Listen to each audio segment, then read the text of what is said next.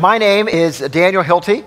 I have the joy of getting to be one of the pastors here, along with Pastor Adrian and Pastor Jim. And I just want to add my welcome to all of you here this morning. We are so grateful to God for each of you. I want to say especially how grateful to God we are for our guests. If you are a guest here this morning, I know we have some wonderful guests from Illinois. Welcome. And if you are a guest for any other reason, welcome. Our prayer is that you have a sense this hour somehow of God's love for you, Jesus' love for you, our love for you. We want you to know you are always welcome at Campbell United Methodist Church. And we hope to see you back here again, even our folks from Illinois. It'd be great to see you back here again sometime. So I have the joy of being able to share in the sermon time today, in the message time, and to begin with some scripture reading. Throughout this morning, as you have heard already from Pastor Adrian, we are thinking about the mystery and the majesty and the mission of God, right? And how oftentimes saying yes to God's mission also means stepping out in faith a little bit and saying yes to what is a little bit unknown. The path is a little bit unclear. And yet, that's where God leads us, and that's where God calls us. And that's what we find in our scripture reading today. We find the very final step of a journey into a future that is a little unknown, that the people of God, the Israelites, have been taken for many years. And then finally, they arrive in the promised land under the guidance of a new leader, a guy named Joshua. And that's where our scripture reading picks up today. From Joshua chapter 3, verses 7 through 13, let us listen for the mystery and the majesty, the mission of God, and in particular, how that majesty and mystery becomes real in the lives of the people. The Lord said to Joshua, "This day I will begin to exalt you in the sight of all Israel, so that they may know that I will be with you as I was with Moses," the previous leader. "You are the one who shall command the priests who bear the ark of the covenant. When you come to the edge of the waters of the Jordan, you shall stand in the Jordan River."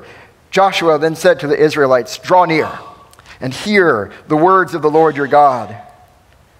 Joshua said, "By this you shall know that among you is the living God, who without fail will drive out from before you the Canaanites, Hittites, Hivites, Perizzites, Girgashites, Amorites, and Jebusites.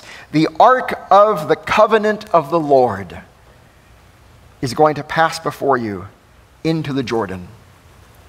"So now," Joshua said, "select 12 men from the tribes of Israel, one from each tribe.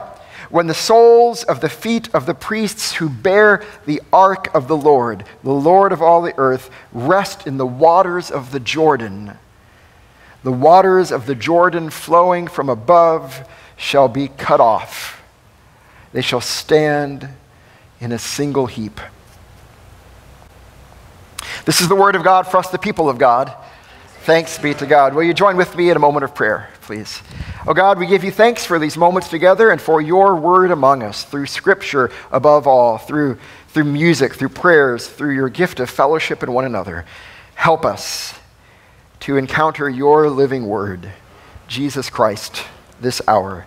Draw us closer to you and be pleased in all that we sing and speak and think and do. We pray in Christ's name. Amen. So, who here this morning was in attendance last Wednesday night for the start of our Campbell at the Movies series? Who is here? Good, thank you. Thank you. We've got several. Thank you for coming. Thank you for being here this morning, too.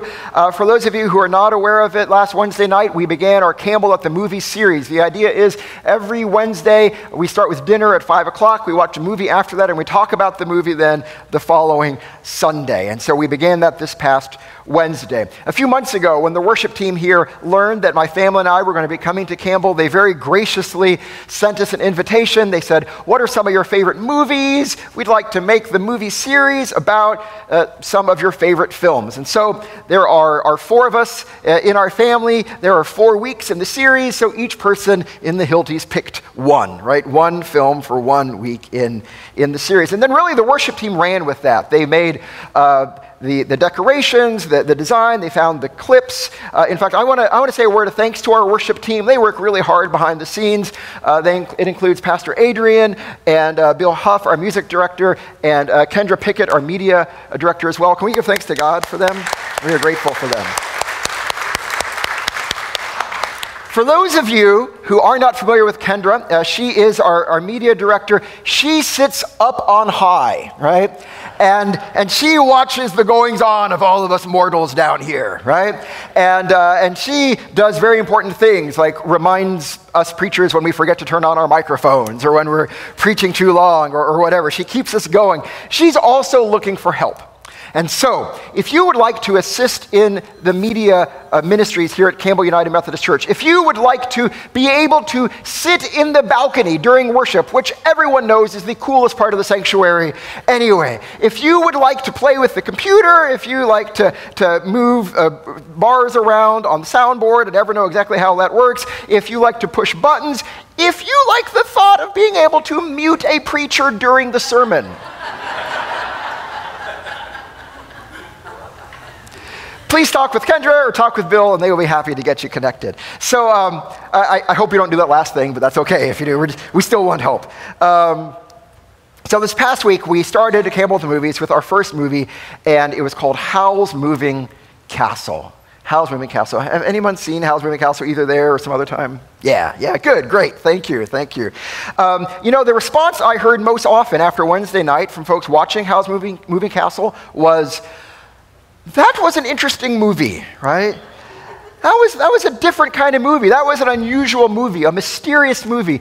And it is. It's all of that. It's a Japanese film. It's translated into English, so it comes from a different part of the world than most of us come from. It comes from a different culture than most of us come from. And it has a lot of mysterious elements to it. Like, for example, as the name implies, a giant castle, right, that walks around on little robot legs, right? The hero of the movie is this little girl who's under a magic spell, who turns her into an older woman. There is a fire demon in the movie, a fire demon who sounds awfully a lot like Billy Crystal, right? Which is kind of mysterious enough in itself. And then there is a living scarecrow, but not the kind of living scarecrow that we know from the Wizard of Oz. This is a living scarecrow who's still on the sticks, on the poles, arms like this, and he has a head that's made out of a vegetable. In fact, I want to play a little game, a little quiz for those of you who were here. If you would like to win a fabulous prize, and by fabulous prize, I mean this. I mean a Campbell limited edition coffee mug. And by limited edition, I mean there are hundreds of these. If you would like the chance to win this, who can tell me, raise your hand, staff and family are not eligible, who can tell me what kind of vegetable was the scarecrow's head made out of? Yes, you. A turnip! Good job, hand for our winner. Can you pass that down for our winner? Good job. There you go. You might pass that down, please. Thank you so much. Yeah, it was a turnip, right? It was a turnip. If you would like your own chance to win a fabulous Campbell coffee mug next week, just come to the movie this Wednesday. It is Iron Giant. We're watching Iron Giant this Wednesday night. And then there'll be another fantastic chance to win another fantastic prize, a coffee mug next week, right? So come on back. But it is this really mysterious film, right? In fact, it's one of those films where when people leave at the end, they often don't know what to make of it, right? I don't know what to make of it exactly. It's one of those films that leaves you kind of scratching your head, and different people can see different things in it, which is why I love it so much, right? It's why I love it so much. Because mystery is how we grow in life. Mystery is how we grow in life. A lot of times we like to kind of eliminate mystery out of our lives, right? We like to know everything and have everything in neat little boxes, but the fact is we never grow that way. We grow by moving toward what is unknown, right? And not by just staying where we are, where it feels safe. I ran across a quote this past week that capture this idea really well. This is a quote from Abraham Maslow, a famous psychologist from the mid-20th century in America. He says, in any given moment, we have two options, either to step forward into growth or to step back into safety, right? In any given moment, we have the chance either to step into the unknown, to grow a little bit more, or to stay where it's safe, right? And let that opportunity pass us by. By the way, does anybody know where I saw this quote, where I took this picture? It's very nearby. Yeah? Yes, Gary, good job. I don't have a coffee mug for you. I should, though. I'm sorry. Gary says he knows where the coffee mugs are at, so he's good. Yeah, this was at the entrance to our Small Wonders preschool right here at Campbell. I love being at Campbell for a lot of reasons. One reason I love being at Campbell is that we greet our preschoolers and their families with a quote from Abraham Maslow. How awesome is that? Because it's true, right? It's true. If we want to grow in anything in life, we got to do this, right? If you want to grow in a sport, in athletics, it means you don't just stick with practicing the skills you're already good at.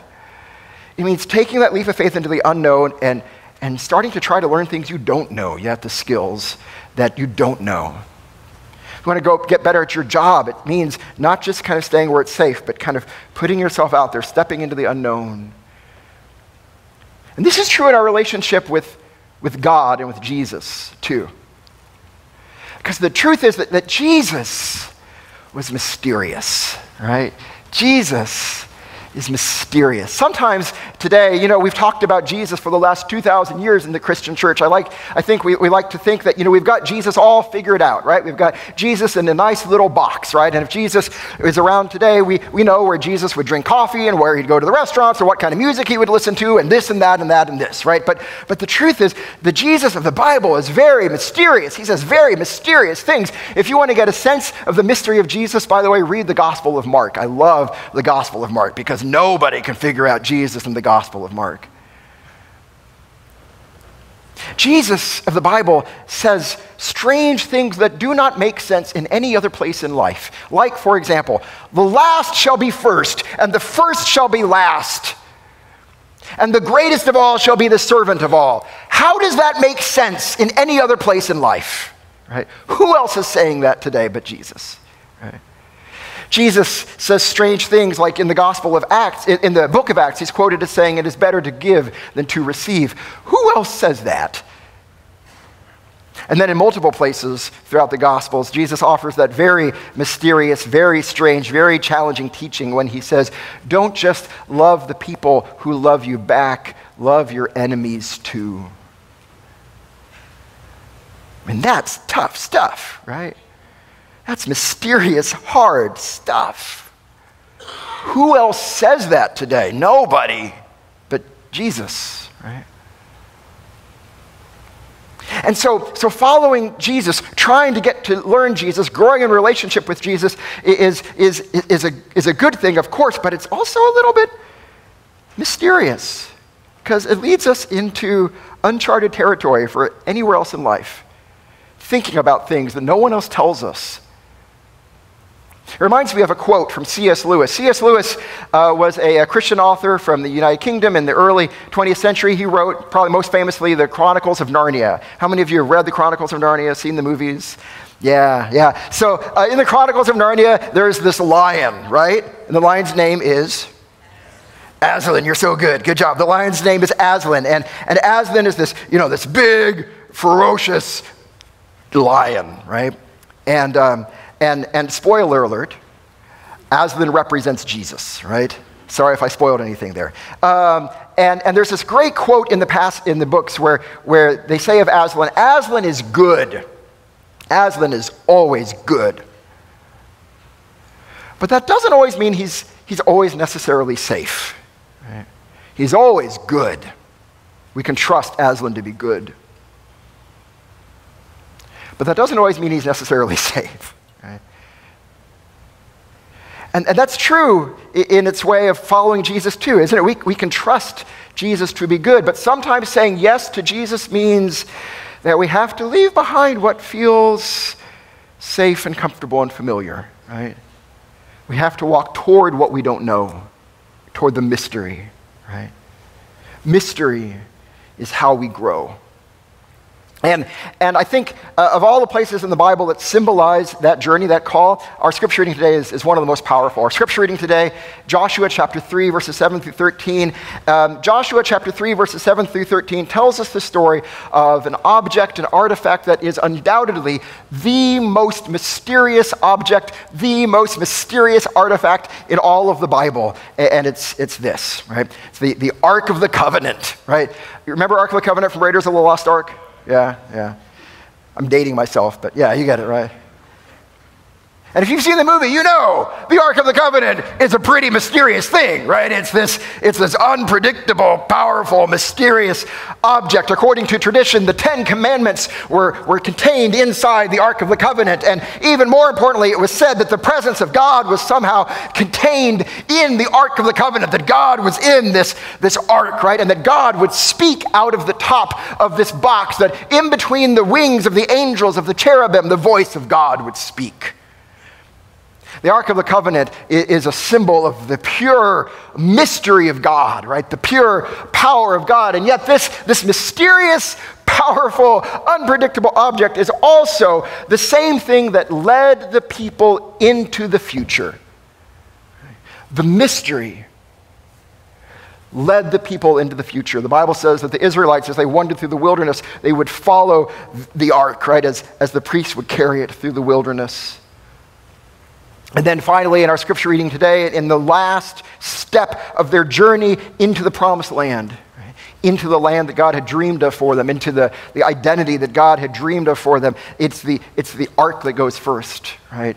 The priests step into the Jordan River. The Jordan River divides like Moses parting the Red Sea. And they follow this mystery into the land, into the future that God dreamed for them. They said yes to the unknown, right? They stepped toward what they did not know. They didn't stay back where it was safe. You know, the mystery of the ark continues even after the Bible. It has a fascinating history because, you know, in the Bible, we find all these verses about how important the Ark of the Covenant is, how holy it is, how powerful it is, how mysterious it is, and then all of a sudden, it just disappears. I mean, it doesn't like literally disappear in the Bible, but the Bible just stops talking about it. It just stops talking about the Ark of the Covenant. It's the weirdest thing, right? And nobody knows what happened to it. Right? Nobody knows where it went.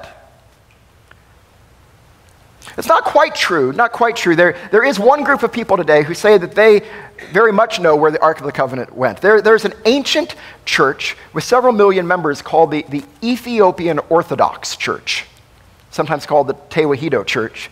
And the Ethiopian Orthodox Church, it's ancient, it's very old, it has biblical roots, and it is one of the tenets of the Ethiopian Orthodox Church that the Ark of the Covenant was given by King Solomon to the Queen of Sheba. Sheba was an old name for a land that now includes Ethiopia.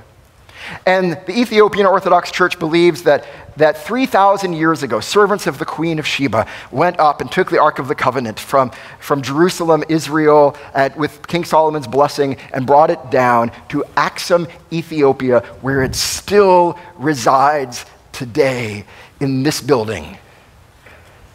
This is the temple, the chapel of the tablet.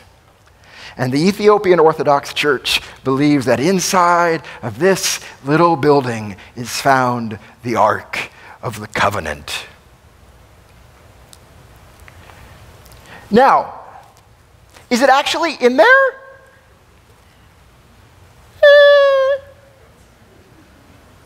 Who knows? One person knows. And he's not saying for sure. See, only one person is allowed inside of this building, ever. And they have the most awesome title ever. They're called the Guardian of the Ark, right? I want to see that movie, The Guardian of the Ark. The Guardian of the Ark. And the Guardian of the Ark, once they're chosen, spends their whole life in this building. And then when they die, another Guardian of the Ark is chosen who goes into the building, right? That's the only person alive at any one time who knows for sure whether the ark is in this building or not. A few years ago, a reporter for the Smithsonian Magazine caught the eye of the guardian of the ark through the fence, through the gate around the chapel of the tablet, and the reporter shouted out, "Hey, what's your name?" Right? That's a good question. And the guardian of the ark said, "I am the guardian of the ark. I have no other name." Right? Which is awesome. Isn't that awesome? I love that, right?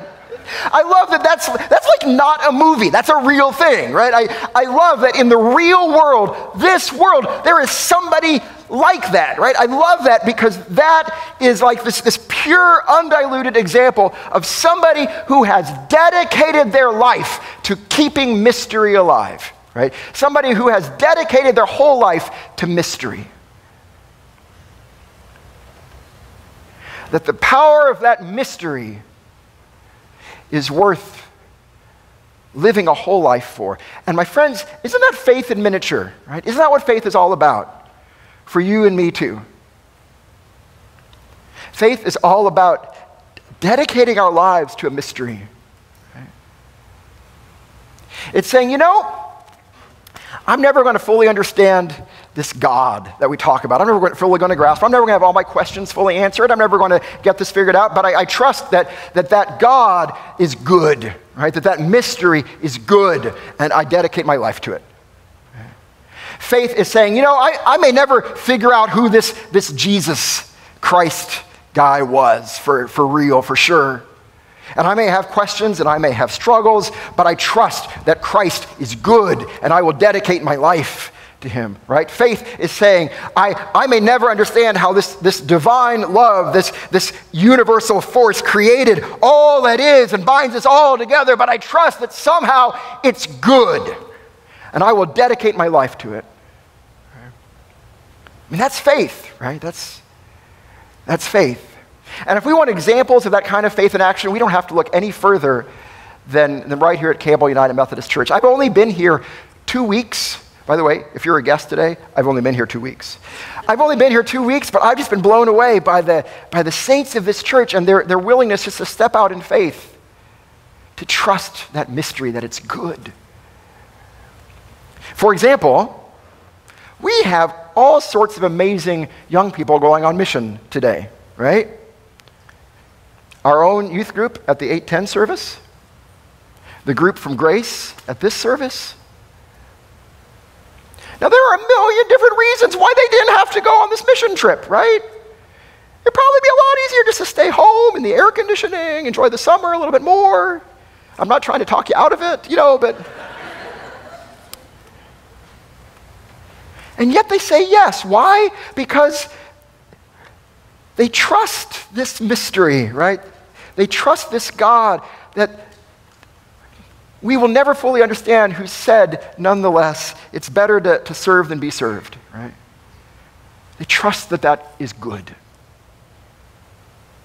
Over the last couple weeks, I've gotten to know a wonderful family in the church who gave this very generous donation to the church. They gave a gift of $30,000 to the church over the last couple weeks for the work of Jesus Christ at Campbell United Methodist. And why did they do that? Well, they did it because they sold some property and they believe in tithing. And so they tithed the sale of that property and gave this $30,000 for the work of God at Campbell. And there were a million reasons why they didn't have to do that, right? But they did it. Why? Because they trust this Savior, this Christ, this mystery of God that says it's better to give than to receive somehow. This past week, I got to know a saint of the church who's retired, and in her retirement, she has dedicated her life to sharing God's love, the love of Jesus Christ, with neighbors in need right here in Springfield. There are a million different reasons why she didn't have to do that, right? She could have just enjoyed her retirement, let somebody else done that, but she did it. Why? Because she trusts this Savior who says that when we serve neighbors in need, when we're in ministry with neighbors who are suffering and hurting, we're really serving Christ. We're really with Christ. See this quote from Maslow, it's not just like a nice little quote that we put there, that Small Wonders puts there to greet the children and their families when they come in. This is faith in miniature, right? This is the call of faith in miniature. Because the truth is that in every single moment, God gives us a choice. In every single moment, God gives us a choice whether to step back and stay where it's safe and familiar and comfortable, or to step out into the unknown because we trust that this God that we'll never fully get, we'll never fully understand, is good and will lead us to a place that's good.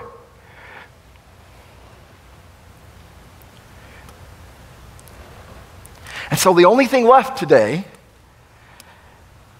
is to ask the question,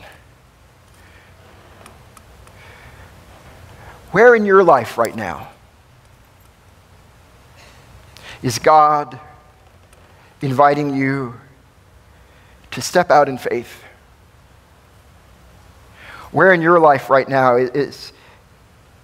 are you at a place where it feels safe and comfortable and familiar, and you have the sense that God is nudging you, urging you to step out, but it's really hard to leave what's safe and comfortable and familiar? How is God calling you in your life right now to take that step? How is God calling me? How is God calling our church? There are a million reasons not to take that step, but there's one really good reason to take it, and that is that the God who calls us is good. And we can trust that God. We can trust that Savior. We can trust that divine love that leads us onward. And wherever it is, it's going to lead us to the place where we can lead the lives God made us to live, where we can be the people God made us to be, where we can enter into the land God dreams for us to be. It just takes stepping toward the unknown a little bit and trusting God for the rest. Let us pray. Oh God, we give you thanks for your call that leads us onward. Help us to place our trust above all in you. In the face of all we will never know, in the face of all we can never understand, help us to trust above and beyond all of that you are good and you will not ever let us go. Help us to say yes to you, O God, for we pray in Christ's name. Amen.